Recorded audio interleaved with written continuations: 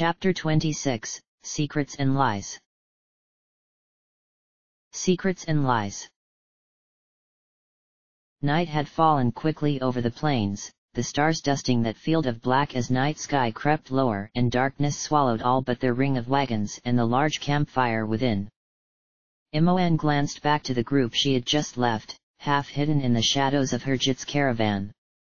Fritha had found Jivaj and Badal soon enough, the girls joining them and a few of the other hands after the evening meal to talk and flirt over a couple of bottles of their father's apricot liqueur, Fritha wielding that fan as a duelist handled a blade, looks parried and smiles guarded with a skill that would have brought a confirmed rake to his knees. Entertaining though it was to watch her, the men were steadily falling back into Alzito as the alcohol flowed, and Imoen was too tired to concentrate on translating just then. Besides, livelier though that company was, it lacked a certain something she had been glad to grow used to, that familiar arm closing about her as she settled next to Valigar. The man sat in a small knot with Minsk and Solafane playing a listless hand of cards. "Ah, I'm glad I left when I did, that liquor has gone straight to my head." Young Fritha did not decide to return as well, asked Minsk, Bulus before him, his roving kept in check by the pen of legs. The ranger's frown sent across the camp at another peal of laughter as though he would have liked to corral her friend similarly. "Nah, not yet," Imoen chirruped, eager tongue enjoying the lasting sweetness on her lips. "I can't imagine she'll be long though." A lie, but one that served them all well, Minsk going back to his cards, and Imoen watched the round play out in the crook of Valigar's arm, the camp feeling rather empty for their much increased company. Anomen had stayed only long enough to eat dinner before he had walked off into darkness to make his prayers, and he had not returned since. Imoen let her drooping eyes travel to those left in an effort to keep them open. Their own knot was far enough from the campfire to let the cool breeze temper its heat, the warmth as intoxicating as the liquor she had left. Herjit and the few older men of the caravan were sat on the other side of the fire talking amongst themselves, the merchant noticing her watching to send her a smile and a nod that she returned, the smile lingering as she turned back to her own group. Solafane laying the winning hand onto the grass before him to universal indifference. "So, Anomen's still off praying?" Imoen began, drawing a deep breath and letting the heavy smell of wood smoke rouse her. "Where's Brianna?" "She said something about getting some sleep and has already retired," answered Solafane, the man gathering up the cards, though he made no move to deal another round. "She seemed displeased." Char's moping face, "Is everyone in a mood this evening?" "Well, nearly everyone," Imoen conceded as Fritha's laughter drifted over to them. Solafane glanced to the noise with a mild frown.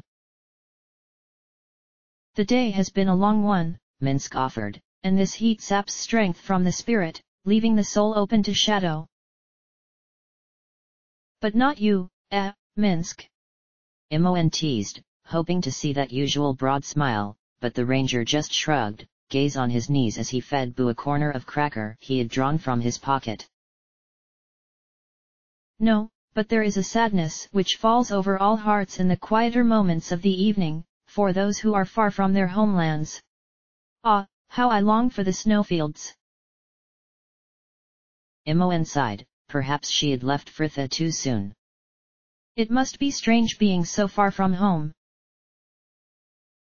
"Does such not apply to all of us?" asked Solafane. Imoen shrugged.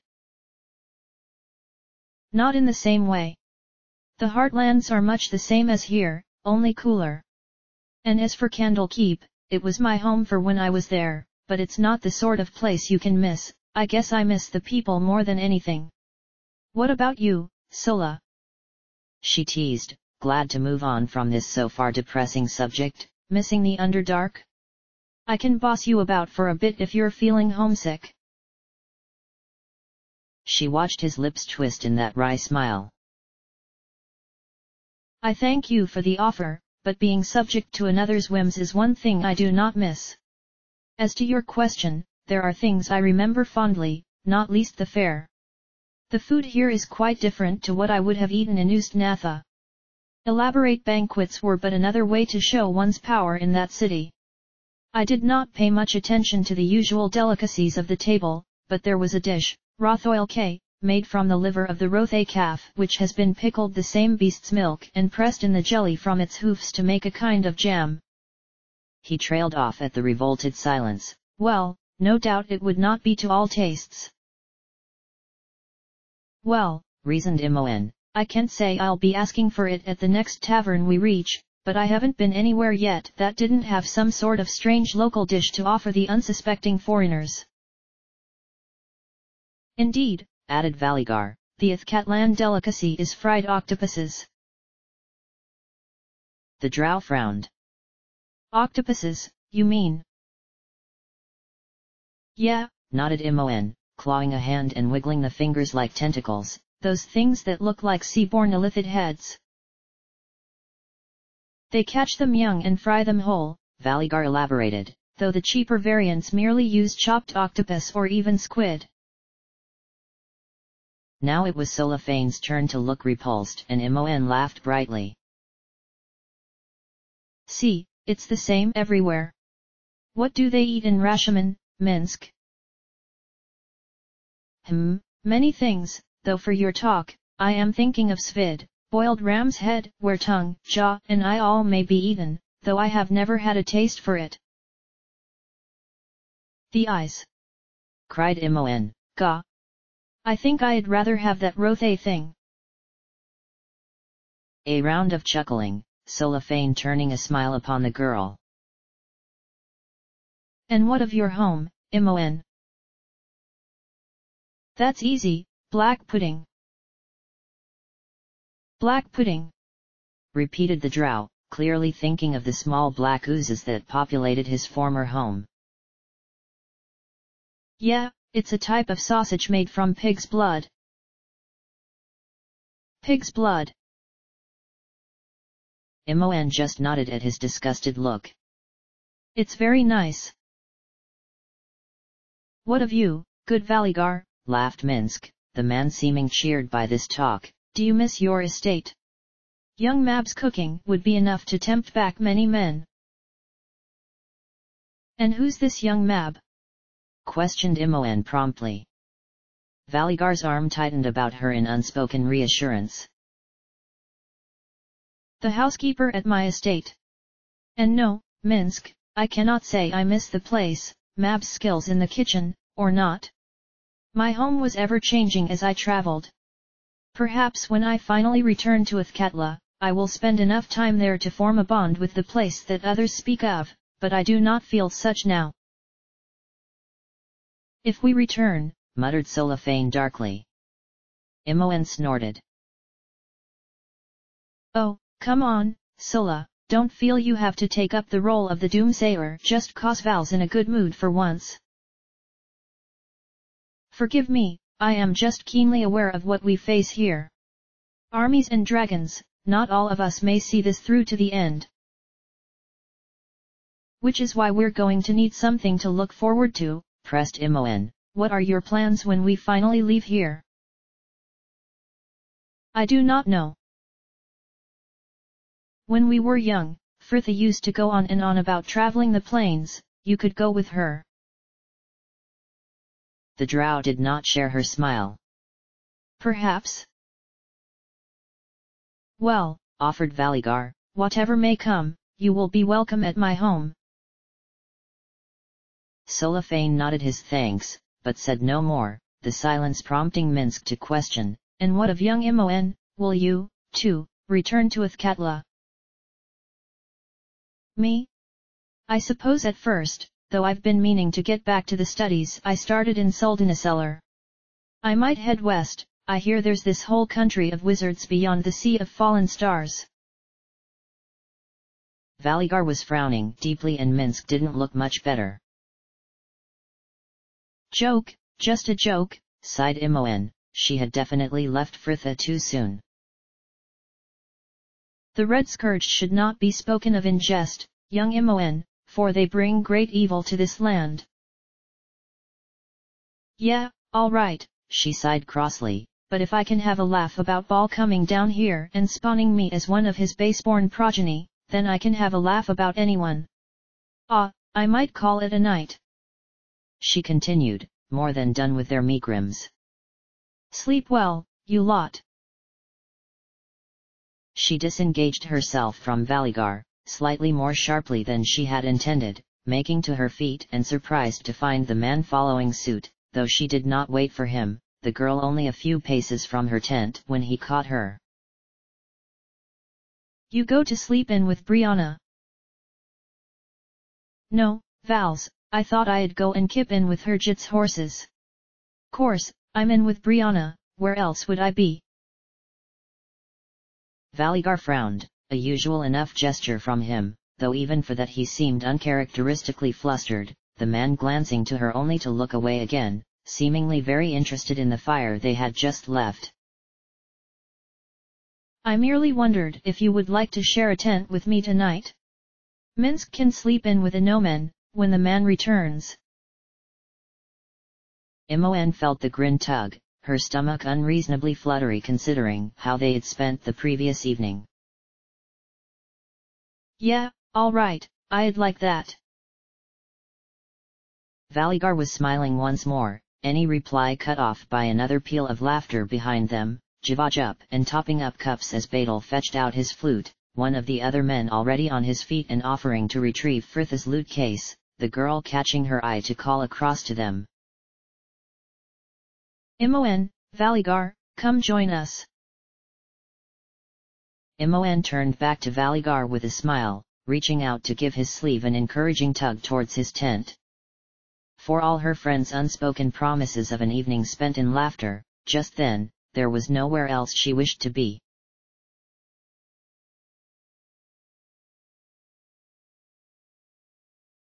It looks like a cloud. Fritha drew a terse breath, her shoulders aching from where they were pressing into the hard, cold tiles. Pain, she may as well get used to it considering the hangover she was going to wake up to.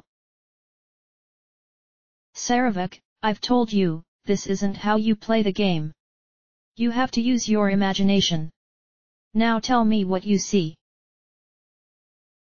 This is pointless, snapped the body next to her. Fritha ignored him. It is not pointless.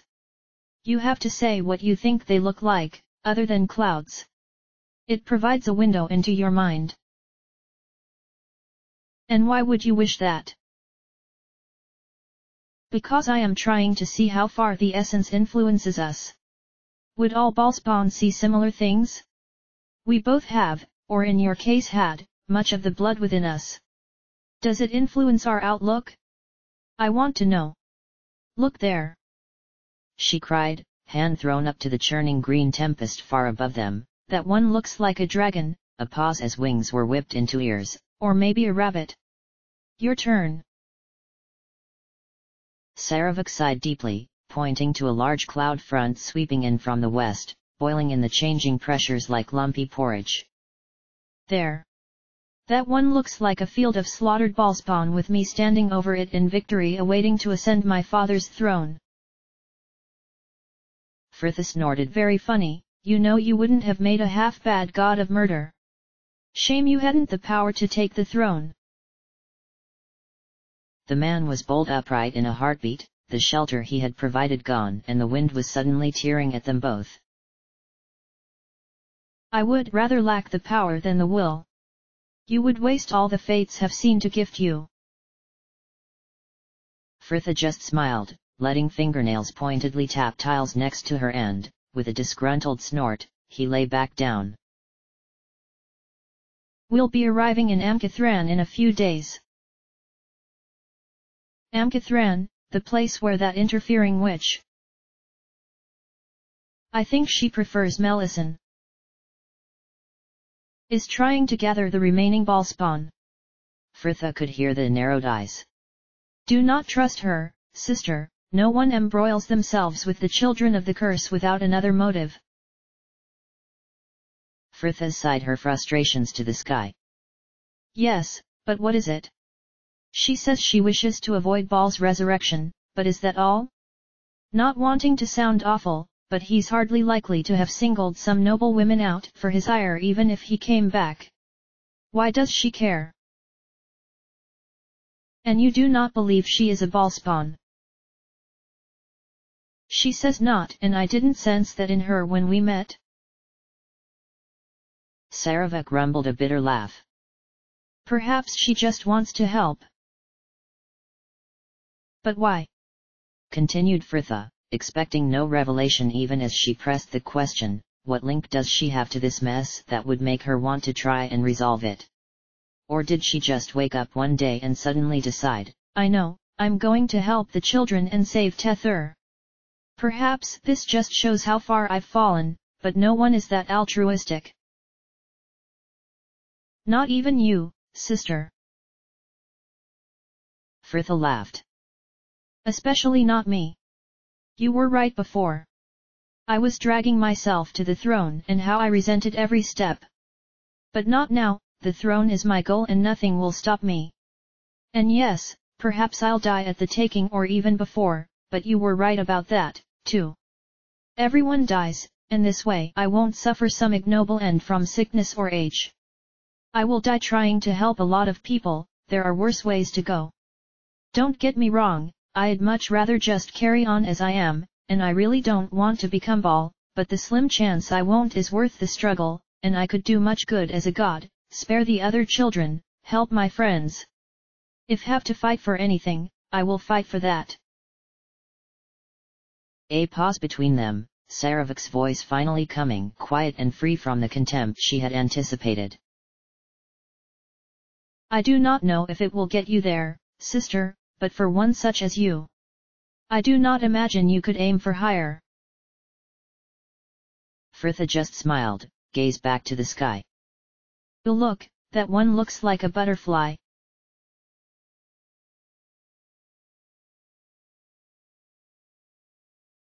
The breeze was hot and sultry, though nothing with which he was completely unfamiliar, those days that found them in the lowlands of during high summer much the same. The breath of the storm, Sangita had called it, and Valigar scanned the horizon, hardly believing that rain clouds were not gathering when such moisture hung in the air to smother breath and thought. But the sky was that same glaring blue it had been since they had left Indravayat, and it seemed more than he was tired of it by the way the others trudged after the caravan, Imoen a few paces behind him with Solafane, while Minsk walked at Brianna's side at their rear, the warrior talking to her with his usual animation despite the heat, Valigar finding camaraderie in Inomen's company, both of them silent as they considered their own thoughts. It had been pleasant sharing a tent with Imoen, nicer, in fact, that sharing a bed, cramped together in the shared heat of their union. He preferred space about him when he slept, but it was pleasing all the same, feeling that small presence curled at his back, only to wake to enjoy a few moments together in the morning's peace, before they were forced to rise and face the day. But for all that, their talks of magic still gnawed at him, as did his difficulty marrying up the person Imoen was and the powers she held so carelessly at her command. He had told her he trusted her, and he did, but it did not assuage his own fears, not completely, the thoughts leaving him feeling strangely guilty, as though even dwelling on such worries meant he was playing the girl false. At his side, Inomen breathed a weary sigh, drawing a sleeve across his brow. This heat feels endless. I know the summers were warm in but it was not like this, every day scorched under the same baking sun. Valigar understood his discomfort, heavy leathers pressing the slick tunic to his back, though he tried to keep his mind from it. I wonder if the weather is this fine back home. Nentat, our seneschal, was hoping for a good crop of almonds from the southern holding this year. Indeed, sighed Inomen, I suppose I should consider the same. I had hoped for a decent crop from the vineyard this year. Last year the season was too wet, though it hardly mattered then. As far as I can tell, my father has been its only client for quite some time. A vineyard?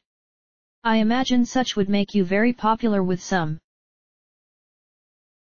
Valigar had meant it in jest, something to divert him, but Anomen merely frowned at the curled form in the back of the wagon a few paces before them.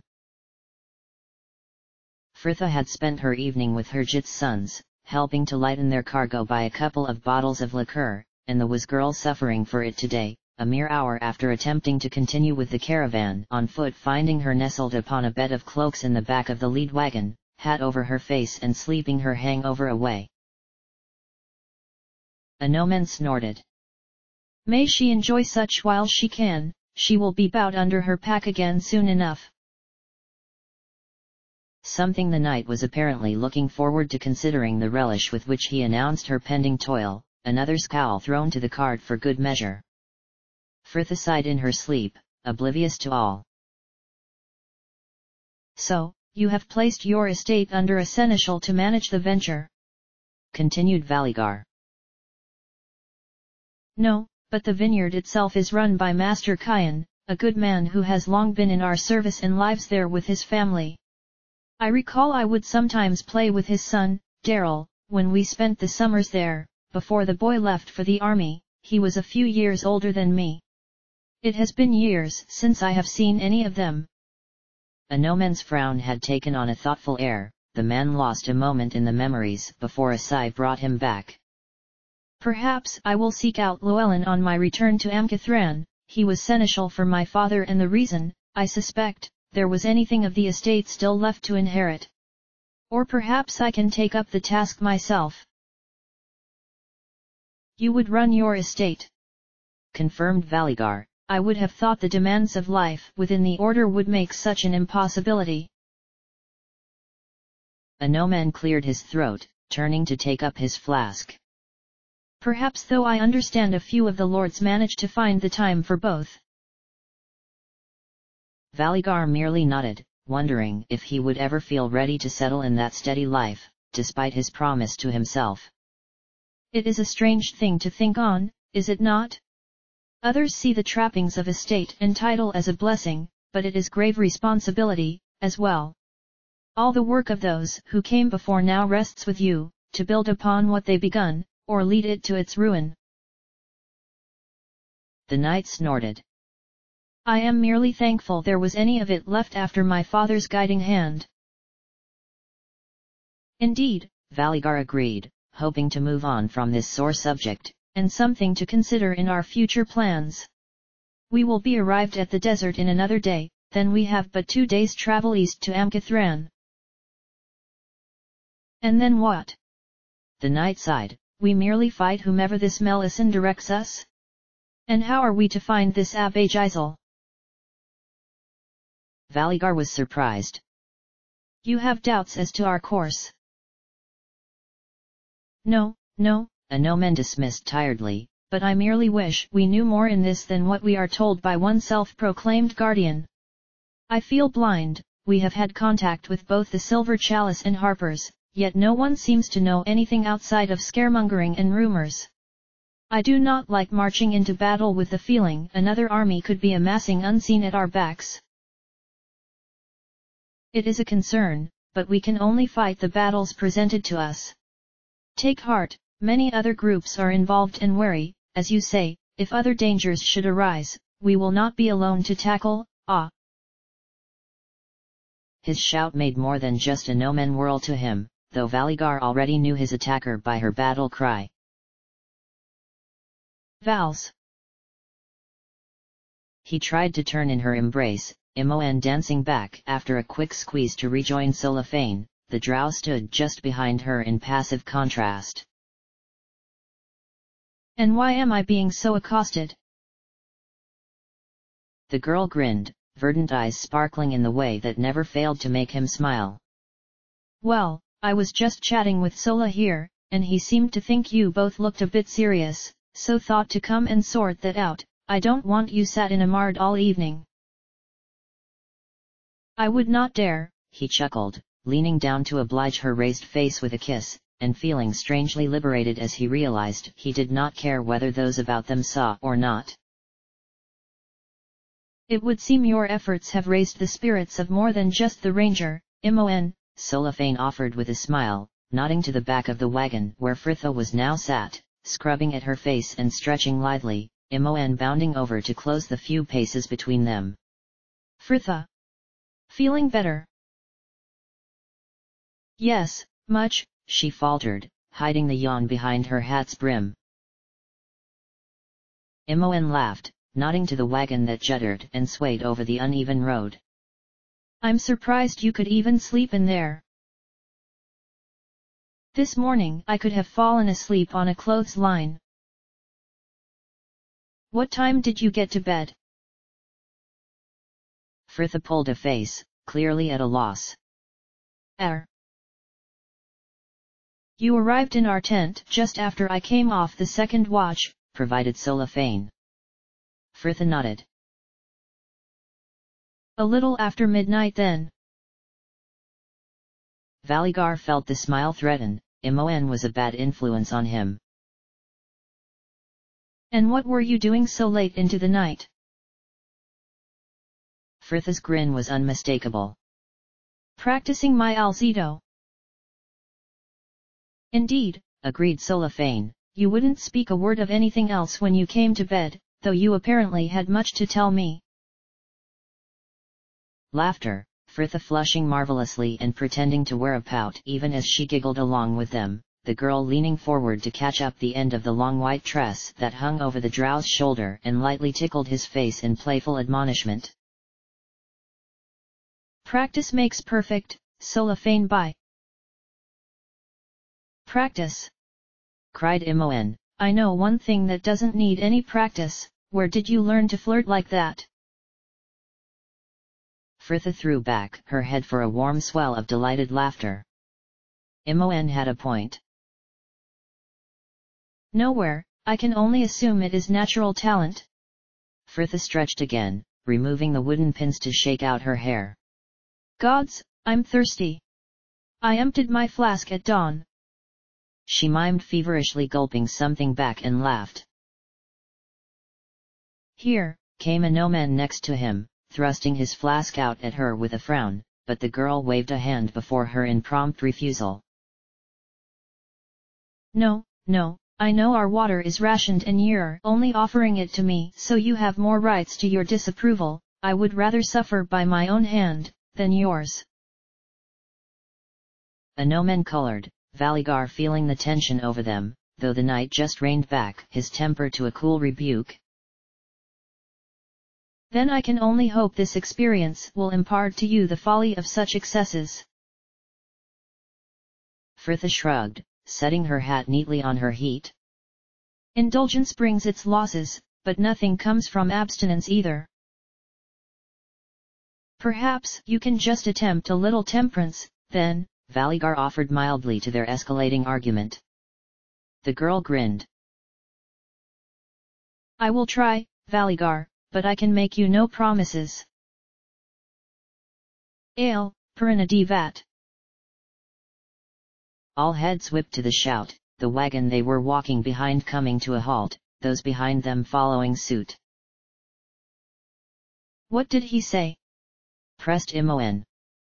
Valigar had understood, though he left Inomen to answer her, the ranger taking a step to the edge of the wagon, and down the road he could see them, a dozen horses and their lightly armored riders, likely the same group who had left the tracks he had found the day before, one bearing a familiar blue and silver standard. It is a company from the Silver Chalice. Inomen looked suddenly stiff, Fritha the same as her gaze fell on Solafane, clearly recalling what the knight had recounted to them in more detail the other morning, of the Ballspawn dragon mistress and her army of barbarians and drow.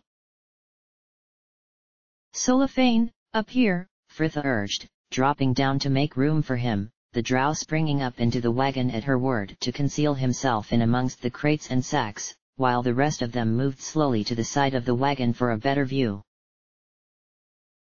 What is happening? Muttered Minsk, he and Brianna ambling over to join them. Imoen shrugged. Nothing, we hope. At the front of the wagon, Herjit had fixed a welcoming smile upon his face, last instructions muttered to the youths at his side, though he seemed to relax somewhat as the knights drew up their horses before him, the lead man wearing an open-faced helm which revealed a young, amiable face of a similar countenance to the merchant's own son's. Namaste and good day, friends, might we inquire as to your destination? Why, indeed, Harjit called back with well-rehearsed cheer. We are bound to Kalimport. Is there some trouble we should know of on the road ahead?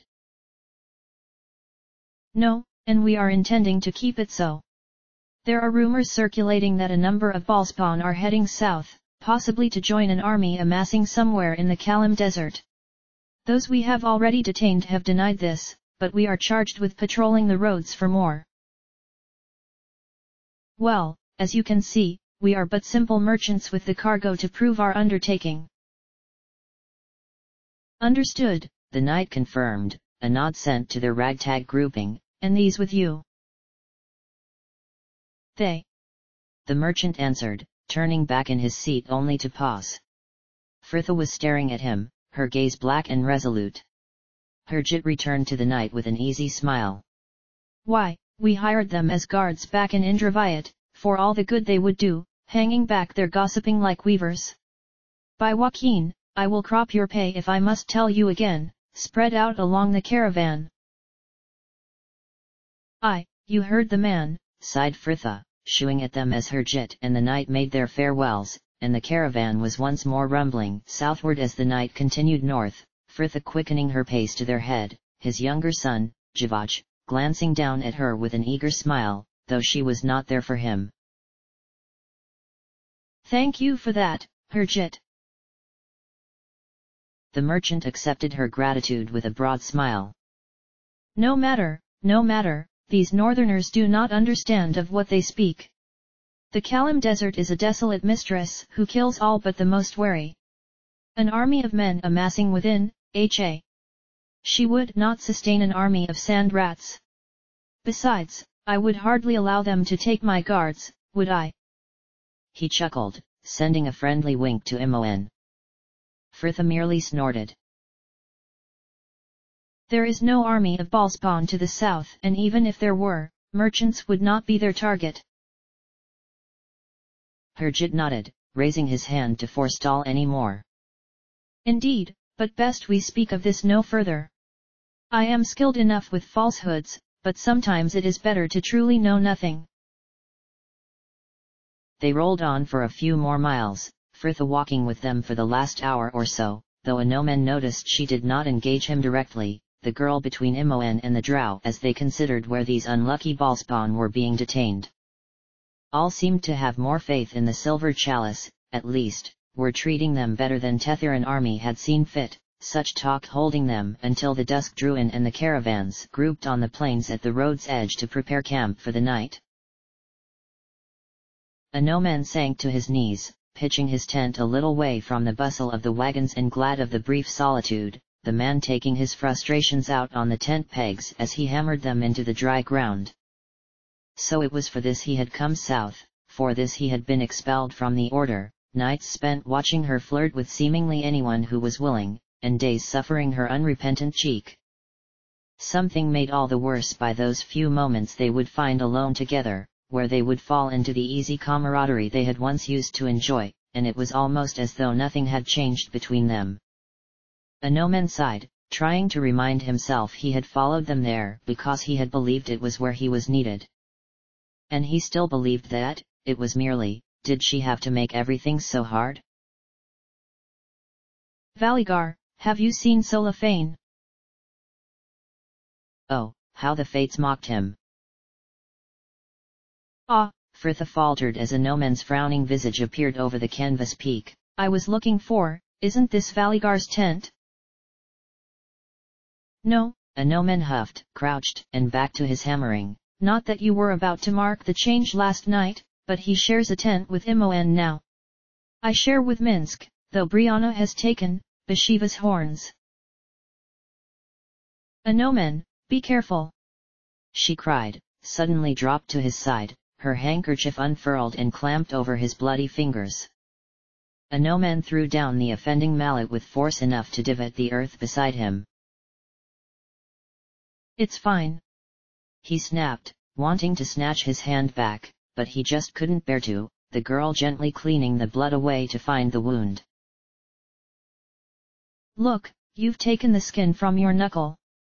You need to take more care with yourself, Anomen. We have enough threats from other quarters without us being a danger to ourselves. Well. She sighed, easing herself back onto her haunches, her handkerchief left with him, tied loosely about his hand. I'd best get back to it. I'm supposed to be helping Solafane and Brianna collect brush for the fires. It might be hot down here in the daytime, but it surely makes up for it once the sun sets. Indeed, Anomen agreed coolly. Attention returned to the pegs. A man could get tired of these brisk changes in temperature. He expected an embarrassed laugh or even a frown, but the girl just sighed and he glanced back to find her staring at him with an almost wistful look. So subtle. Anomen, you are so different from the brash young man I first met.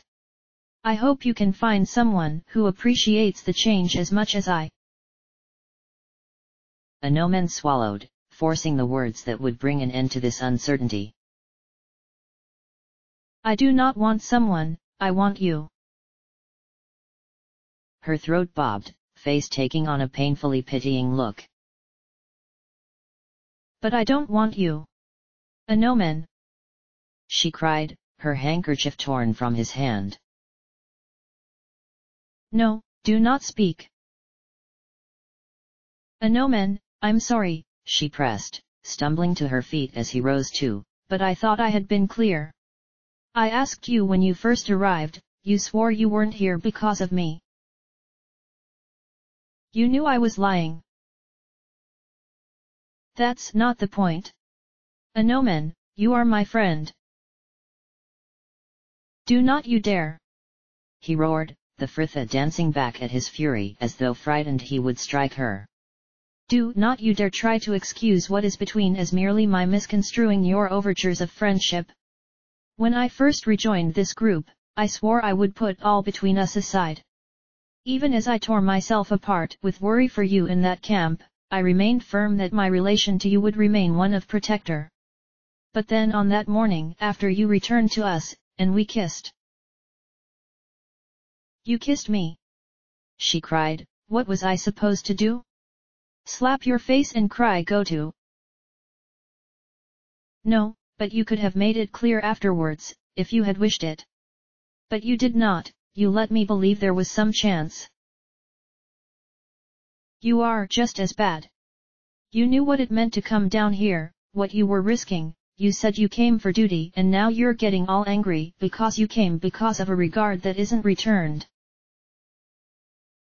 Not returned. He gasped, staggering back, words leaving him reeling. Even you are not so cruel as to pretend you did not realize what you were doing, taking pleasure in my attentions one moment, only to shy from me the next. I will stand for this no longer. He took a stride towards her, meaning to take her shoulders, though she scooted back another step. Tell me now, Fritha, where is your heart? Anomen, she pleaded, her tone telling him all he needed. Anger and frustrations all ebbed away to that churning hollow emptiness, the girl continuing even as he turned from her. Anomen, I care for you as my friend, but any more? Things are different now. We are different. No, no more, he cut in quietly. I cannot tell the lies from the truths anymore. And Fritha just stood watching as his form was swallowed by the dusk. Too stunned even to cry, the numbness stirred by that presence behind her. You heard. She glanced back in time to see the brisk nod, Solafane's face stony mask. Solafane, could you? I am going, he snapped, already stalking past her. I hope your secret is worth the pain it is causing. Do not you judge me! She yelled after him, the man whipping back with an anger she had never before seen directed at her. Why, Fritha? Because of what will come? Any one of us could die getting there. Yes, but I'm going to. Yes, you are, and when are you going to face it? I have.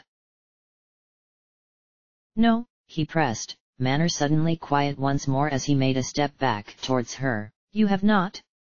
And you will not, not until you have told the others and watched their faces fall in that way you dread. I must go. He cut in, before she could choke out any reply, the man marching off in the direction Anomen had stormed, Fritha left alone in the twilight.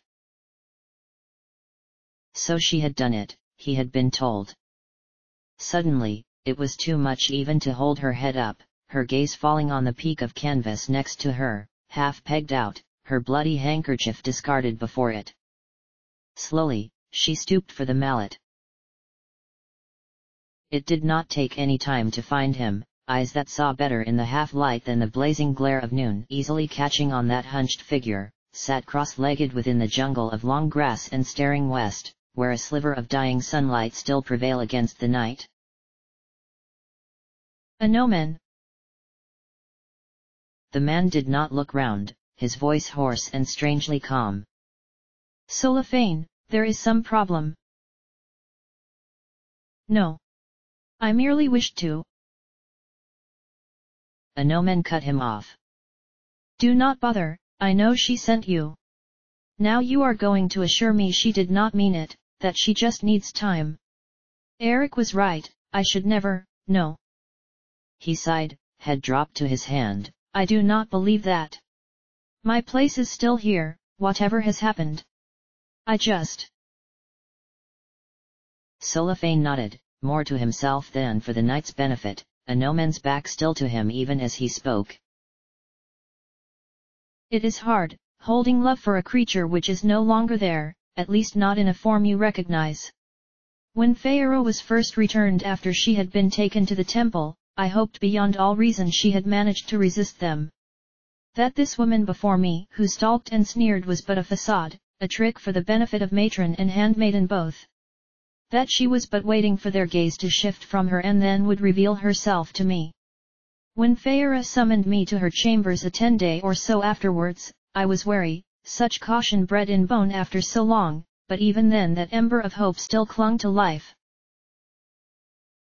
Anomen had turned where he was sat, face etched with a dull misery. What happened? For an instant, Solafane was back in that chamber, the woman's back to him as she waited for his departure, their meeting no more than a careless relaying of orders and swift dismissal, as though he did not even mean enough to torment. It was extinguished. And though it was difficult, it was better to be over like that, than such hopes drawn out indefinitely, twisting slowly to rancor. She draws it out, Anomen muttered, bitterness lost to a long sigh. At first I thought it a game, but I wonder now if she does not just forget herself, falling back into what we once shared. Solafane could make no comment to this, the silence holding them a moment, and when Anomen spoke again, his voice was trembling. She confides in you, Solafane, do you believe she truly feels nothing for me? That the man was asking him, the once suspected rival, showed the depth of his desperation. Solafane sighed, it would be too cruel to lie to him, though he doubted the truth would serve the man any better. I believe that if Fritha has told you to go, then whatever either of you may feel, it is best you heed her. Even now, your disappointment turns to hatred. Let it die, Anomen. The night turned back to the golden west. I plan to make my prayers. I will wait if I may. The man said nothing, and Solafane sensed he really did not care either way, the drow sinking down in the grass behind him to sit in shared silence, and they remained thus until all the sky was darkness. The camp was set up by the time they returned, all gathered before tents and wagons, 2 small fires crackling cheerfully, a blackened iron pot bubbling over one. Fritha was already sat with Javach and a few of the other hands, and making merry by all appearances, though his ears could pick up the strained falsity in her laughter. Her smile faltered as she noticed them, cellophane catching her eye before Jivaj was pressing again for her attentions, and she turned away once more. End of chapter.